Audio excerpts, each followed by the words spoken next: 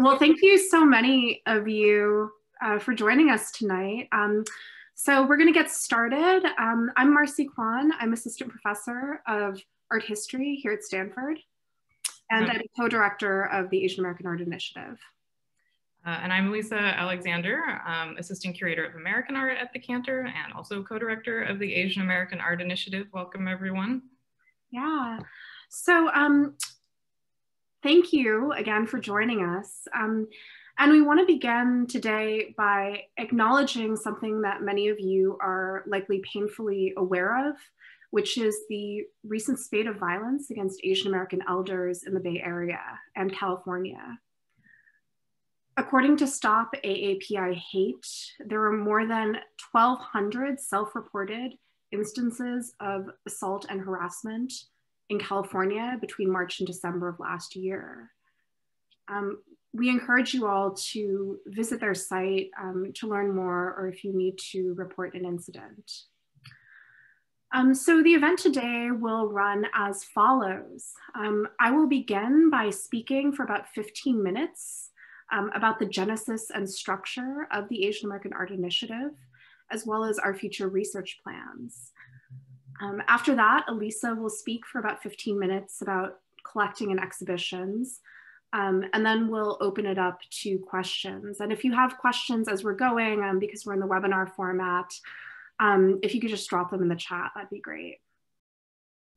When I first began thinking about how to introduce the AAAI, I kept on coming back to this painting by Martin Wong, quite appropriate for the new year, and a generous gift from the Martin Wong Foundation to the Cantor. A spectacular dragon rears against a glowing cobalt sky. Two children are tucked to the side, their bodies outlined in the same threads of gold that pick out the dragon's scales and face, giving definition to the fleshy mass of its nose and mouth. As art historian Mark Dean Johnson has shared with me, Wong's Chinatown paintings from the early 1990s are often done from the perspective of his childhood self, for he grew up on the outskirts of San Francisco Chinatown. So in early 2016, just weeks after I found out I'd be moving to Stanford in the fall, I visited a retrospective of Martin's work at the Bronx Museum. And these are not pictures from the Bronx show, but scenes from Martin at shows of his Chinatown paintings in New York and San Francisco. Martin died of AIDS-related complications in 1999. His paintings ground extravagant fantasies in urban grit. They are dense tapestries of references that honor all that is fantastic, strange, and singular about this world. After seeing the show, I promised myself I would teach the courses I always wanted to see as a student, chief among them one on Asian American art. As I put together the syllabus for this class, the first class I ever taught at Stanford, I was astonished by the sheer amount of art and scholarship I had never encountered as an undergraduate or a graduate student. One of the luxuries of being an art historian is encountering a work in person, being in the presence of an object that concretizes what it means to be alive at a particular moment in time in a particular body. Yet because of many issues, institutional racism chief among them, it remains very difficult to have this kind of encounter with Asian American art and artists beyond a single piece by a handful of canonical artists. I began to dream about building a collection at the Cantor where students, researchers, and the community could do just this. For me, this project has never been about visibility within an institution or academic discourse. Rather, it's about how we care for these artists in the best way we know how, by preserving their work in archives and engaging their varied practices with rigor and sensitivity. And I feel incredibly lucky to be doing this with Aleesa, who is just an absolutely brilliant scholar and curator. So perhaps the most common question we get about the AAI is, what do you mean by Asian American? A tricky one. So as many of you likely know, the term Asian American was created in the late 1960s as part of the broader Third World Liberation Front in the Bay Area, the student movement against American imperialism and colonial violence. The Third World Liberation Front was, of course, also the advent of what we now call ethnic studies. In other words, from its inception, the term Asian American was at once political and connoted interethnic and international solidarity. We want to preserve these connotations while also exploring its complications, including all those artists working before the advent of the term. Like Wong's dragon, which is, of course, a puppet, Asian American is a constructed designation that maintains a real presence in people's lives. The geographic expansiveness of Wong's work, which stretches not only from coast to coast, but also beyond America itself. He told Margot Machida that his interest in this particularly luminous shade of cobalt had to do with the way it was used in Chinese painting, is a touchstone for the way we're trying to understand the term. In other words, we understand Asian American as a capacious designation rather than a technology of enclosure, connoting South, Southeast, East Asia, and the Pacific Islands, as well as a multitude of experiences of movement and displacement. We are using the term to focus people's attention on the people, work, practices, and ways of being that have remained occluded because of white supremacy and institutional racism. So our work is indebted to a number of scholars who have been unfailingly generous with us. Art historians Mark Dean Johnson and Margot Machida, who just won the College Art Association's Award for Excellence in Diversity, congratulations, Margot, have been doing this work for decades, and they're actually both true heroes of mine. The AAAI is unthinkable and indeed impossible without their precedent. Together with Gordon Chang, Mark authored the first textbook on Asian American art, whose research files are actually at Stanford. And this is just an example of one of so much richness that are in these files. These are from the files of Irene Poon, showing an array of artists, Ruth Asawa in the middle, like Kei Sekamaki, Benjamin Chin, Carlos Villa, among many others, all posing. You can see Irene has actually traced and labeled all of them. And, this to me is in some ways a constellation akin to the masks that Aleesa will be talking about soon. So Gordon and Mark are both advisors to the AAAI, as is Vanessa Kam, head librarian at the Bose Art and Architecture Library. Vanessa has been a true, hero as well. Instrumental in acquiring the archives of artists, including James Leong and Bernice Bing, as well as attendant documentation having to do with Cantor's acquisitions. So our acquisitions are often accompanied by archival material to deepen research. We're also incredibly grateful, above all, to the members of the Bay Area Asian American community who've been just astonishing in their generosity and support. So in terms of present and future plans, I'm gonna show you this, really ugly PowerPoint slide. I'm sorry. I'm not very good at PowerPoint, which gives you a sense of the research and education program. So Aleesa and I are co-directors of the AAAI, and she focuses on exhibitions and collections while I'm kind of focusing on the research and education component. So in terms of current plans, we're looking at a fall 2022 exhibition, which Aleesa will talk about momentarily. And I'm planning a symposium in conjunction with that exhibition, which will bring together scholars, artists, and community members, as well as public figures to rethink and reimagine Asian American art and aesthetics. Aleesa and I are both guest editing a special issue of the journal Panorama on Asian American art, past and futures. This is the journal of the historians of American art, which will be out in summer of 2021. we're also both contributing essays to a special issue of American Art edited by the art historian Shipu Wang from 2022. Aleesa will be writing about Bernice Bing, and I'll be writing about Jade Snow Wong. And one thing I'm particularly excited about, in conjunction with Stanford Libraries and PPOW Gallery, we are currently working on an online catalog raisonné of Martin Wong's paintings, which has just been so fun to work on and astonishing in what I've learned about him. Hundreds and hundreds of paintings, and Stanford Libraries has just been an incredible collaborator on this, and we're really grateful for their support. And Vanessa and Mark are instrumental in this project, and Vanessa has really been the key kind of point person on this. And then finally, I realized after really teaching the Asian American art class for several years and doing some writing that I actually have a book pretty much on artists from San Francisco Chinatown, which I'm working on right now.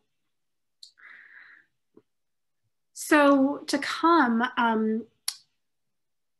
I plan to turn my Asian American art survey course into a kind of research lab. As Aleesa will talk about, there's just so much work to be done in simply ascertaining the basic facts about some of our acquisitions, doing research about the body of acquisitions.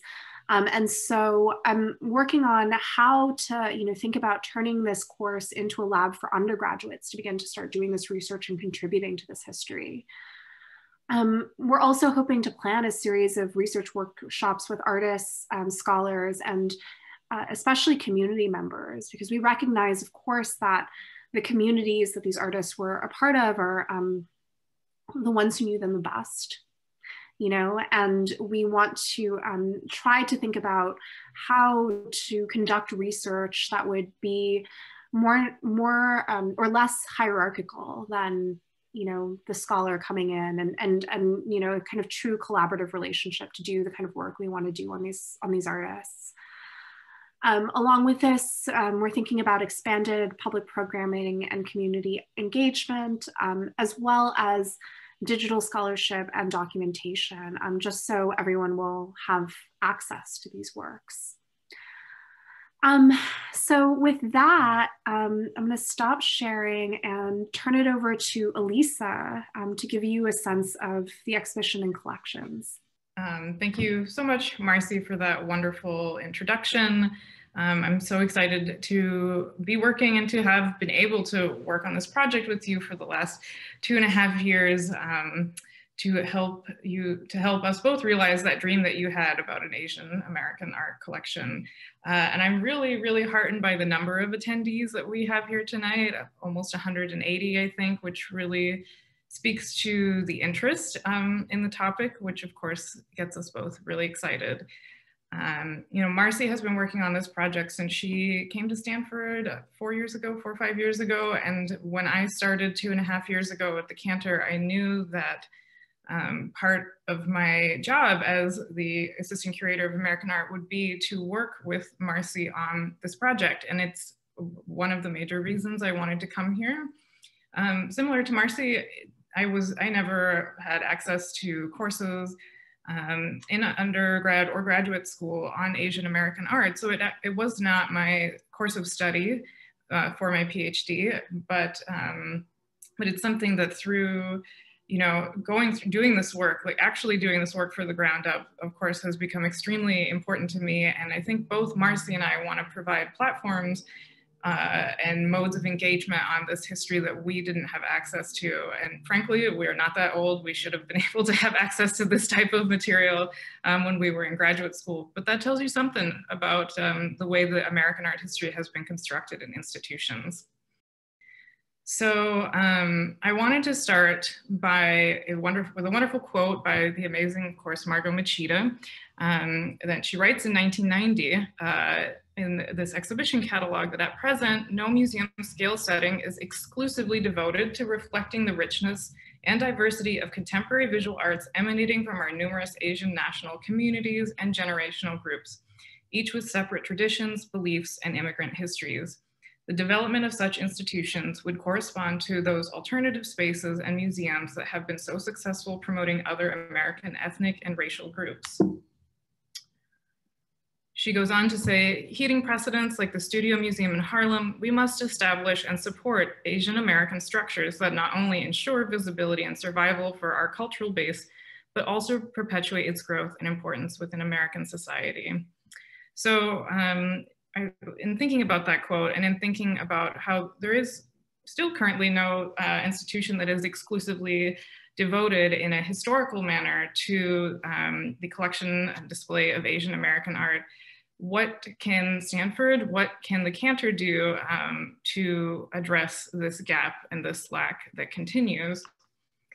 Of course, there is, I just wanted to call out, of course, there's the amazing virtual Asian American Art Museum that's run by the APA, but as much as we have all been really experiencing the wonders and benefits of virtual programming and virtual museums during the pandemic, there is something to be said about building a physical structure or infrastructure for the kind of project that Marci and I seek to do.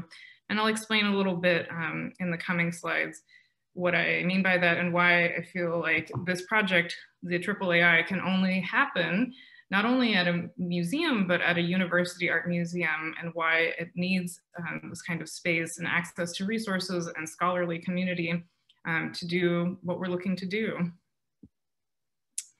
In thinking about Asian American art at Stanford, just some facts. Around 23% of Stanford undergraduates, 14% of graduate students, and 47% of Cantor visitors identify as being Asian descent. So there is a certain argument to be made there. There is an established research precedent at Stanford that Marci has already highlighted. You know, Marci is one among quite many, including Gordon Chang, who's here. Nice to see you, Gordon, who have been working on this for a long time. It's really important to both Marci and I to acknowledge that what we're trying to do here could not be done without the foundation that has been laid by folks like Gordon and Mark Johnson, who have been instrumental in helping us get the AAAI off the ground. As I mentioned, the only academic institution with a center devoted to Asian American art is at NYU, and it focuses primarily on contemporary art. And both Marci and I are really invested in this history, in the long history of Asian presence and Asian diaspora in the United States. And finally, the Cantor is, to the best of its ability, an encyclopedic museum. So I think that having an initiative like this contained within the model and rubric of an encyclopedic institution is an interesting proposition, a challenge in its own right, but it does make a statement about this larger history within the museum context and within an academic context. So how to do this? So I'm explaining to you, I just wanted to share with everyone the way that I have set out to kind of organize my work and execute my side of it. As Marci mentioned, Marci does the research, the teaching, the academic programming, and I do the curatorial program at the Cantor for the AAAI. And that means a lot of different things. And so in this first phase especially, acquisitions are very important, because if you want to have an initiative centered around Asian American art, it's pretty helpful to have a collection of work by Asian American artists. And we had some works already at the Cantor prior to my arrival, but nothing that would necessarily make us a research center. We need the raw material, right, to get the AAAI going. And with that raw material, we can then begin to think about putting together a variety of exhibitions, from rotating permanent collection installations, special temporary shows, and special artist commissions. We are also at present exploring the possibility eventually of a dedicated gallery space or a permanent gallery at the Cantor, specifically focused on Asian American art. And there are arguments both for and against the idea of a culturally specific galleries within museum spaces. You could say we should just assimilate it into the American art collection, and that is the best route forward. Or we can highlight it or separate it out and put it in its own gallery. So there's a lot at stake in terms of thinking about how one wants to present the material that we are currently acquiring. And then finally, collaborative projects like the symposium that Marci mentioned, the guest edited portion of Panorama that her and I are putting together. So these are the other components to the curatorial program of just getting the word and the work out there. In my mind, I needed to come up with a kind of strategy to how to create a collection, because when I arrived, it was just sort of like, well, now we will try to build a collection of Asian American art. And how is one going to do that? It's something that requires a lot of thought and strategy. And again, I had endless support from the larger community, Bay Area arts community and beyond, who have long been invested in this material, and their support has been so necessary because a lot of it is a kind of investigative, detective-like research in order to get this done. So these are the different ways that I approached looking at objects. Tactic one, which is looking at canonical artists. As you can imagine, that the blue chip canonical artists of the Asian diaspora, it's rather small, and there are not that many folks who are well known, especially in the public sphere. But we wanted to make sure that those who were known were represented in the collection. And so I will talk about that further. Most artists really fall under tactic two. Most artists of Asian descent working in the United States, they are historically significant, but often under-recognized artists. They, or many of them are under threat of being lost to, I don't know, the destruction of archives, to just not having institutional presence, right? And so we wanted to make sure that the historical component was really recognized in the collection and not just the contemporary. Tactic three, there is a reason why we are doing this at Stanford, why we are doing this in the Bay Area, why in California. And so we wanted to make sure that the Asian diaspora, artists of the Asian diaspora in California are very represented in the collection as well. And finally, as Marci said, Stanford has an amazing holdings and special collections, archives already present, like the papers of Ruth Asawa and Martin Wong and Bernice Bing. And we want to make sure that if you want to go conduct research at the library on an artist, that the Cantor will also have a complementing body of work for you to physically go look at while you are doing your research. And so this is the kind of thing that I'm talking about when I say it's really imperative that we have the AAAI happen at a university and a university art museum. So let's get to the art. Let's get to the actual art that we've been able to acquire thus far. So of course, the most major, well, one of them, I don't want to play favorites. So one of the most major acquisitions of the AAAI thus far is this amazing piece, Ruth Asawa's Wall of Masks, which are comprised of 233 ceramic masks. And Ruth Asawa, of course, is one of the most well-known Asian American artists in the history of American art. And while we do have her work in the Cantor collection, this piece, when it was brought to me, I just felt was such an amazing living archive, document, record of her presence in the Bay Area.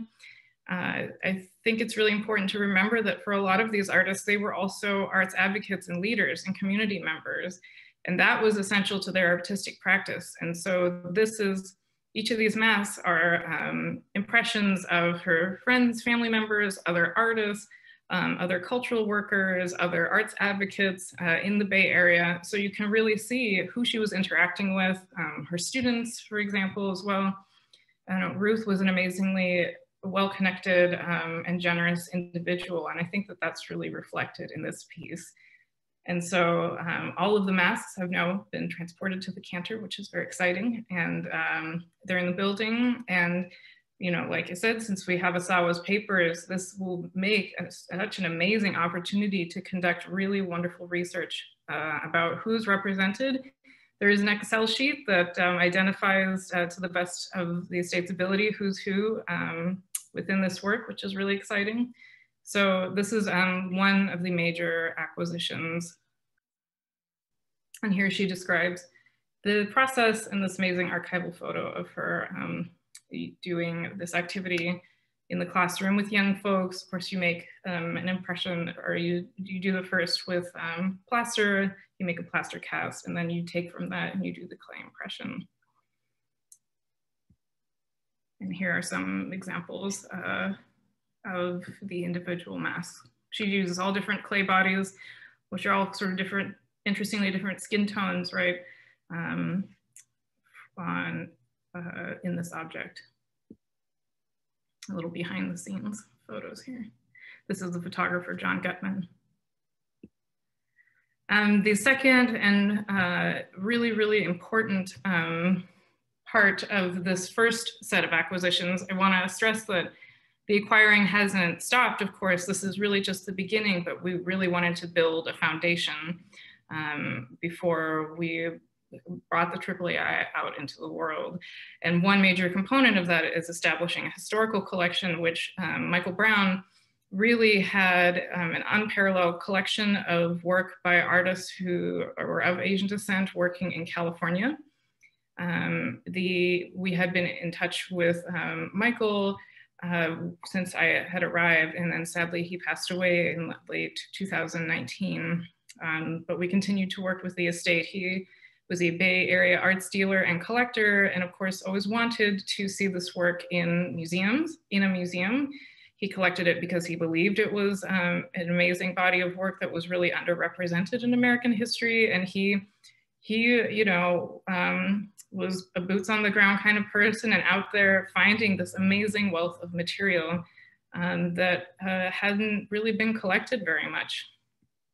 And so some more behind the scenes action. We went, a Cantor team, you know, I had visited the unit a couple of times, and I had a lot of advice, especially from Mark Johnson, on the selection of works, because there were hundreds and hundreds of amazing works. And it's so hard to know, right, how to build a history. And so with that knowledge, with the research that was done, a Cantor crew and I went in July, and we brought 141 objects back to the museum.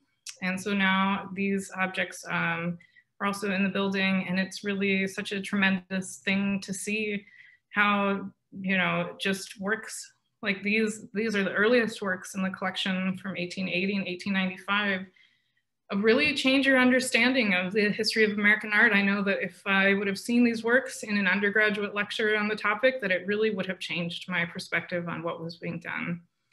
And so, you know, Michael's collection is invaluable in terms of its historical value. And so we are so lucky to have 141 objects in addition to the Ruth Asawa as part of the collection. And of course, as Marci so beautifully spoke about the Martin Wong, which was a gift from the Martin Wong Foundation, these Jade Fan Wu watercolors of San Francisco Chinatown that are from the Michael Brown collection beautifully complement this other pre-existing work in the collection. And in addition to that, we acquired 25 amazing photographs from the San Francisco photographer Michael Jang from his family series, The Jangs, which he took in 1973 during a summer course with Lisette Modell. And it's just these really wonderful, quirky, idiosyncratic snapshots of his family in Pacifica. And they are really just humorous and full of fun. The right, I apologize for the terrible image quality, but that is because what you're looking at is a Bernice Bing painting that was in storage, that was gifted to us from the estate of Bernice Bing, and it is under plastic, so that's what you see there. And so we are really so happy to have the work of Bernice Bing, who is such, like Asawa, such a prominent arts advocate and organizer and community member in the Bay Area, and a wonderful painter, and we did not previously have any of her work in the collection, which leads me to, you know, a lot of this work that Marci and I are doing is really going to people's homes. It's pulling archives out of garages. This is the archive of Bernice Bing that Vanessa Kam and I brought to Stanford libraries. It's real work, I don't know if there are young people or students on this call, but sometimes I think historical work and what you're actually doing or curatorial work can seem rather abstract, that you're just working inside these large institutions on your computer, just, you know, and that's the extent of it. But a lot of it is you're out there, you're really trying to find the physical materials of history and bring it back for safekeeping. And so I was so excited and personally touched to be able to bring to help Vanessa bring Bernice Bing's archive to Stanford. And of course, we want this to be one of many. And so I want to leave with a question, and this is just a SketchUp model of works by Asian American artists that we had in the collection prior to all of these things that I just discussed. This is what we already had. And I want to think about what it would mean to dedicate a gallery space specifically for the history of Asian American art within a museum setting. Like Marci said, there will be a launch exhibition for the AAAI that will happen in fall of 2022. So all these amazing acquisitions, all this work that has been going on, as much as that has been work, the real work starts now in putting together this exhibition that will come very soon in museum time. And will feature a lot of this material that I've just acquired. But we both really want to stress that this is not kind of, this isn't just a one-time thing. This is ongoing work. We're trying to plan for the long term. We're trying to strategize now how to build a project that really involves the community as well, that really has lots of voices and stakeholders, because we're doing this, not just for us, we're doing this because we want others to have access to this type of material that, again, we really didn't have access to. So this event is really, it truly is a launch event, because it is just the beginning for a larger project and series of projects to come. And please look out for, in spring of 2021, June of 2021, this special guest edited issue of Panorama by Marci and myself.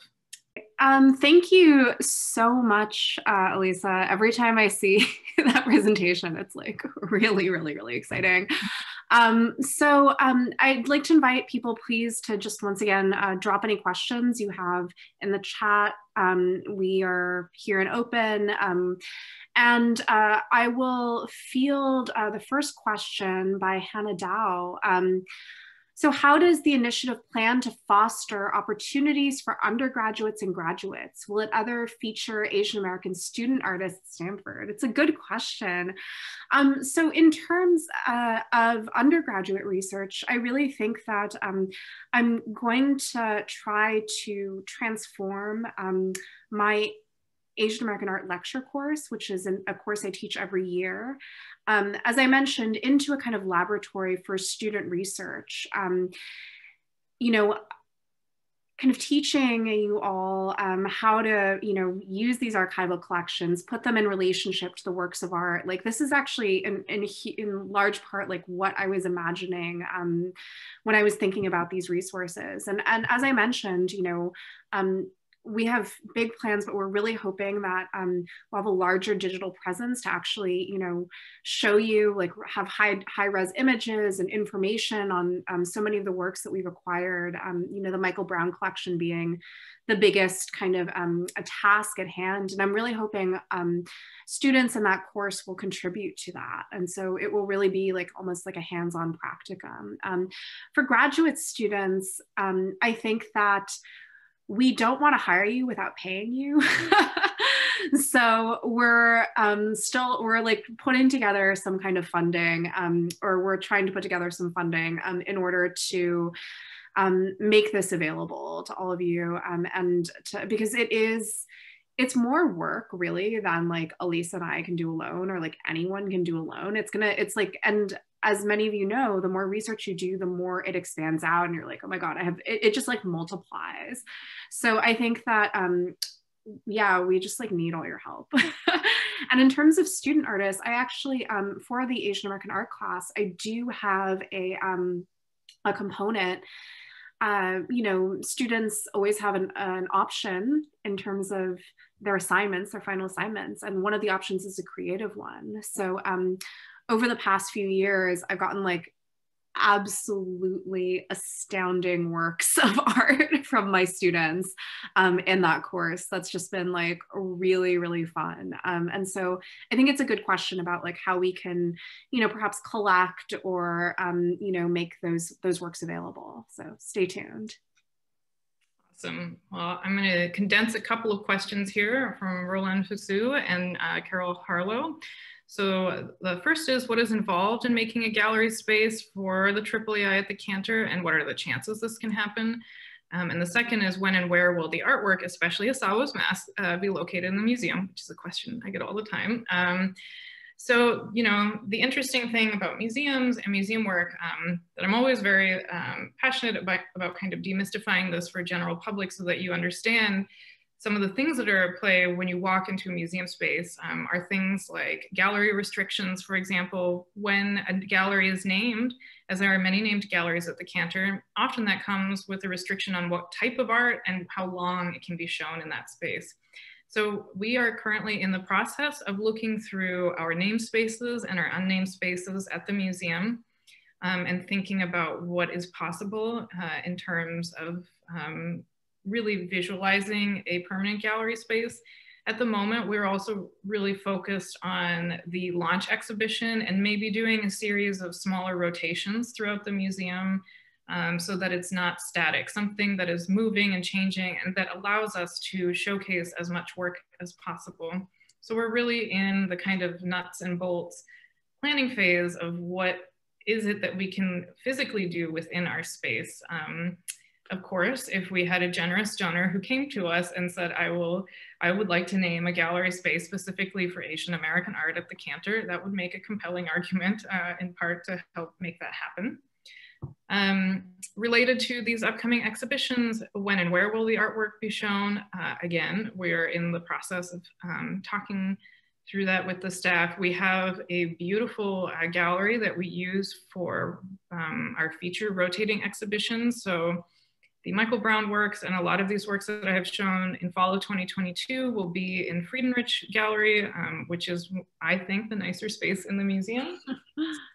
The Asawa masks are fascinating and we have quite a number of options. And so the things that I'm weighing in my mind are what kind of space and environment do I want to create for viewers when they look at these masks? Do I want it to be in a big open space that is a major thoroughway of the museum? Do I want it to create this kind of immersive, really contemplative environment for the masks? I'm trying to weigh through these questions and think about what is actually possible with the staff.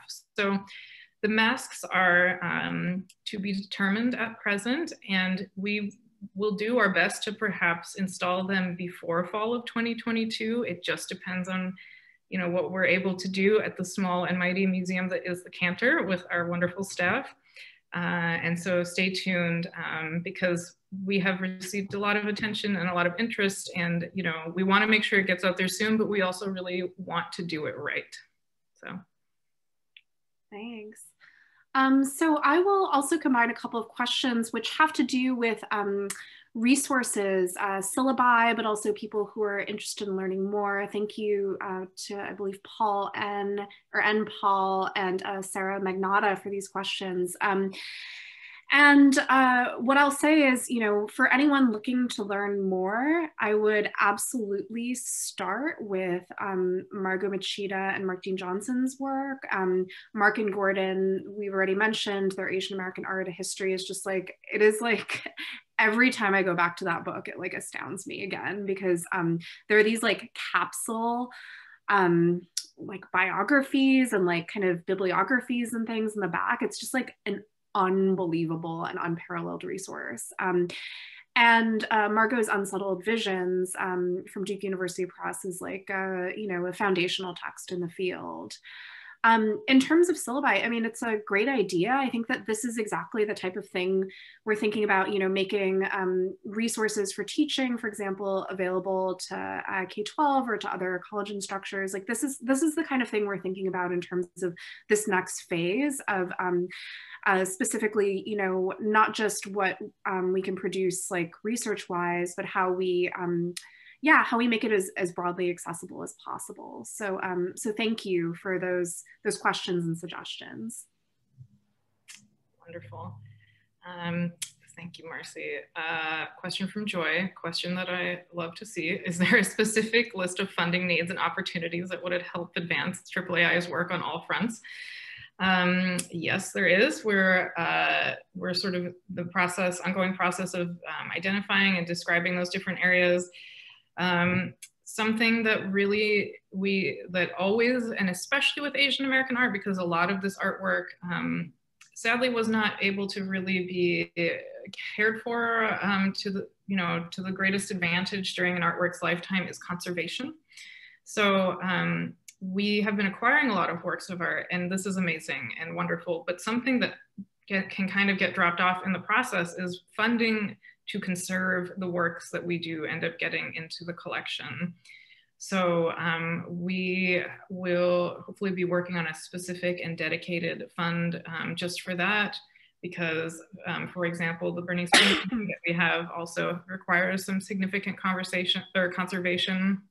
And so this is a real need. You can always support exhibitions and acquisitions and conservation. And Marci, do you have anything to add?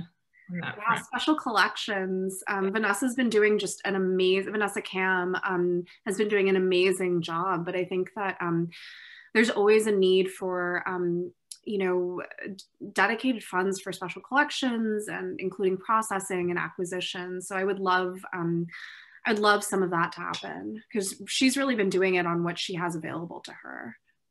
Yeah, and you know, Stanford has of course helped us in this, supported us in this regard, but this is such a big and large and ongoing project that it's going to require long-term investment, and I mean investment in, you know, a myriad of ways from people on many fronts. So it's something that's definitely a need for us. Yes. So a couple of questions actually from current and former students. Marcelo asks about the Martin Wong papers and the collection we're getting, because there is a repository of his papers at NYU. And actually that collection that we're receiving from the foundation is the collection that was held by Martin's mother, Florence. And she, I mean, it's like, it almost like made me cry to see just like the incredibly detailed list of exhibitions and like the documentation that she kept of Martin's work. You just like, yeah, you just feel something really palpable in how much they cared for each other. And so she has, so there are like several boxes of her records of Martin's career that are coming to us. And then Viv Liu, who's currently at the Asian Art Museum and will be contributing to the Martin Wong Catalog Raisonné, asked the very good question about the AAAI's relationship to the dedicated Asian art galleries in the curatorial department and collection at the Cantor. And I'll let Aleesa handle the kind of Cantor side of that. But what I'll say is that, you know, there is currently no, we do not have an Asian art curator. And so that is a kind of an open question for us. But I think Aleesa and I are both really interested in the ways that Asian American art necessarily has to move beyond the boundaries, the confines of the nation state, right? As a dedicated model of analysis by its very nature. And so I think that absolutely the Asian collections should be an important resource for us. Yeah. But we need a curator. It's on our mind for sure. It's a really important gap that we are looking to fill, because I would love, and I need a collaborator of Asian art at the Cantor.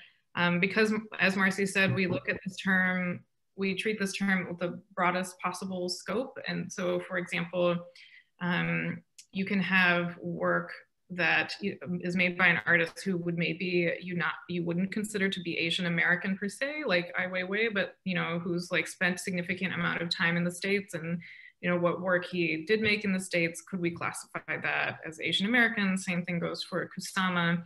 And it's really, I mean, artists are sometimes, but really not always, bounded by borders. So we are really invested in looking at the broader Asian diaspora and movement, and really cognizant of the fact that, you know, this is not a project that, again, really should be bound by this idea of the nation state. Yeah, and again, it's about using the term to direct attention as opposed to using it to classify or consolidate, right? And so, yeah, it's like Ai Weiwei, you know, spent like 90s in New York, and like that's really important to his practice. I think that's so interesting and important to talk about in relation to this stuff. And so, yeah, I will, or Aleesa, I guess it's your turn for to field a question. Sure. This is a question about contemporary Asian American art, basically generating dialogue and working with Asian American contemporary artists. I love working with and collaborating with living artists, and I look forward to doing that in the near future. I think, like I had mentioned during my presentation, it was just really important for Marci and I to reach back and lay the historical groundwork for what we mean when we say Asian American art, in order to really think about this long history. And now, with that collection in mind, something that I think would be really interesting to explore and do is to perhaps invite an amazing Asian American artist to come look at the historical artworks that the Cantor has now collected, and maybe we can put something together where they use that as resource material, or perhaps they curate something, or they make work based off of our collection, and really engage an artist in that way. You know, we had the artist Mark Dion do this incredible installation of our Stanford family collections, where he went through the materials of the Stanford family that we have in the museum, and he created the Melancholy Museum, which is really a wonderful, immersive work of art, and also exhibition in our gallery. So it would be wonderful to think about how would we do that with our Asian American collection. Yeah. So the next question comes from Hannah Dow.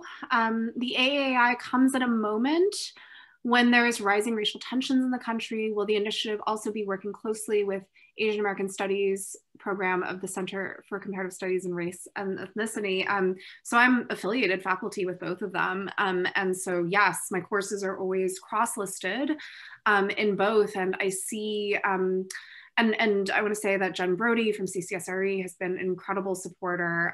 And so we absolutely feel that, I mean, it's an interesting question, because it just feels like it's so present and natural, that because I kind of have feet in both programs, that this is in some ways like a CCSRE type of thing as well. But I think that what you're probably asking is about like specifically issues of Asian American racialization, and you know, questions about you know, continuing anti-Asian violence, xenophobia, and white supremacy. And certainly, I think that, you know, our project, you can't not speak about those things when you're speaking about this work. It just shaped, it's there in the artist's work, right? And so absolutely, those perspectives are going to be crucial, and are crucial moving forward as we continue to conduct research and put together these narratives. Great. So a question here related to acquisitions. Are we collecting historical flyers, posters, documents, and other historical context behind the artwork? The answer is yes. When it's specifically related to the object, we love to have that in the museum, but if not, special collections, again, with Vanessa Kam, this is a material that would be of interest there as well, because those kinds of materials are really important, and they're the things that are left behind in history that really help researchers do the necessary work and get things done. And it's one of my favorite parts, is looking through all of that material, and it really gives you a sense of the richness beyond just the wonderful and amazing individual art objects, but everything else that was going on at the time. So yes, this is why libraries are important. So I am kind of scrolling through questions. I think we've gone through a lot of them. Oh, there's one about South Asia and whether India is in your scope. I think absolutely. You know, the Michael Brown collection is, to my knowledge, is there a Zarina? There is not. Okay, so his strength was East, but yeah. So I think that it's definitely something absolutely that is crucial to the story we're telling. And, you know, we really hope to collaborate with places like the Center for South Asia at Stanford in terms of, you know, building up this competency as well as this area. I'm trying to find a link here, but there's a question about a newsletter that provides updates. Yes, there is a AAAI mailing list, and I'm trying to find the link to drop it in the chat for you. Yeah. So yeah, so I think that, let me see if there's any more questions. Yeah, I think that I don't see any other questions. It's hard to scroll and do this at the same time. But yeah, is there anything else that we haven't gotten to? Here, I'm gonna drop, this is the larger page that we're still working on. This is still sort of the bare bones of what we hope will become a very robust and exciting web presence. And we hope to digitize, as Marci said, as much as possible a lot of these resources related to the collection, because, you know, this is one way that we can have a tremendous and large impact with this work, is to be able to make it accessible online. So we're working on that. Yeah. So in terms of, so in terms of other questions about if you're a practicing Asian American artist, you know, Aleesa and Mai's emails are, you know, publicly available, but the best way to reach us is probably, there is an Asian American Art Initiative email. It's, I believe, Asian American Art Initiative at stanford.com or at stanford.edu. You can also find it on the website. And I think that that is, either one of those are probably the best way to contact us. You know, we've been, as you might imagine, kind of inundated with emails since this has happened. So I'm sorry if there's a bit of a delay. I'm sorry about that, but we'll try to get back to you. And yeah, absolutely. We want to hear from all of you, and especially from the community members, about the things you want and need. And thank you. Mackenzie has actually dropped the link, saving us email, so we can send that. And then in terms of Yuri, my dear colleague, asking about specific works favorites in the collection. Oh my gosh, there are just like so many. I mean, I really love that quail painting that Aleesa showed. I love that quail painting so much too. Yeah, it's like, you know, like the baby quails and the big quail, and it's just like it's really it's by one of the first documented works by a Japanese a Japanese painter in the United States, and so it's really historically significant. But there's just like a lot of I mean, it does something for me for landscape painting in terms of just like interrupting like the kind of majestic sweep into the landscape, and instead you've got all of these like little figures in the foreground. So yeah, I like the quail painting. What about you, Aleesa? Honestly, I love that painting so much too, for similar reasons. And even just like the photo that I showed was not a great photo. It was an iPhone photo. We are working on getting that professional photography. It's happening soon, but you know, these things are delayed in COVID. But I couldn't help but share that. So yeah, I love the quail. I mean, I love that pair of the quail and the Toshio Aoki persimmons in an Indian basket, which again, I think very disruptive to the long history of still life painting. That pair just is, it's such a like beautiful pair, but is actually quite a disruptive pair in terms of, you know, the narrative of American art with landscape painting and still life. I love the historical material, and of course, like, I have to be so excited about that Asawa wall, because that, I mean, I know it's obvious, but you have to be so excited about that.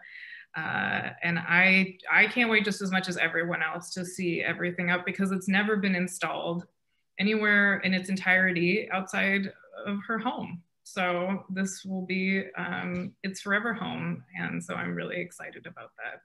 Yeah.